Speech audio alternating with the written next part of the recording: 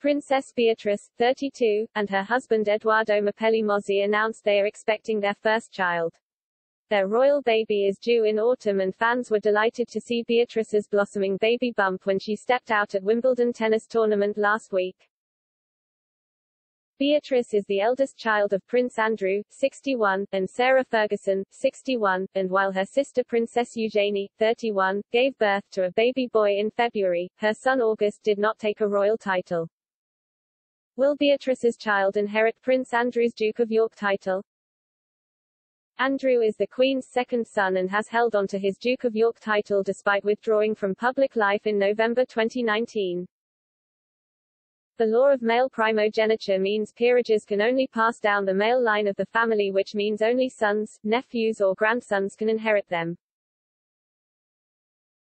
Beatrice is 10th in line to the throne and is not a working royal. While she received a royal title at birth, the same will not apply to her offspring, as the privilege is only automatically granted to grandchildren and not great-grandchildren of the presiding sovereign. If Beatrice has a son, then it seems logical he might inherit Andrew's Duke of York title, but this is highly unlikely to be the case. According to a constitutional expert, either sixth in line to the throne Prince Harry, 36, or Kate, Duchess of Cambridge, and Prince William's youngest Prince Louis, 3, are most likely to inherit the title. The peerage will only pass on following Andrew's death, at which point it will merge with the crown and be redistributed as the presiding sovereign sees fit.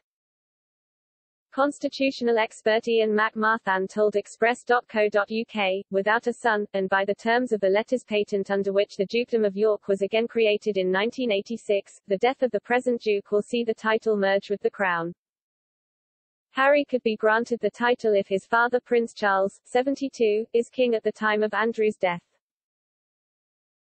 Mr. McMarthan explained, historically it is a title that has been granted to the second son of the sovereign. The expert added, arguably, with Charles's accession, Prince Harry, Duke of Sussex, becomes the sovereign's second son and could under the custom become the next Duke of York in addition to being Duke of Sussex. The fashion for creating multiple dukedoms, such as during the reign of Victoria, has however died out.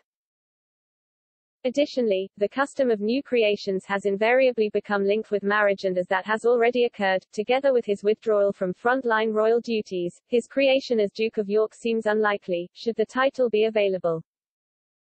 Mr. McMarthan argued that Louis, 3, is most likely to be the next Duke of York, as Prince William is most likely to be king at the time of Andrew's death. The expert added, as such, Prince Louis of Cambridge is presently the most likely candidate to become the next Duke of York.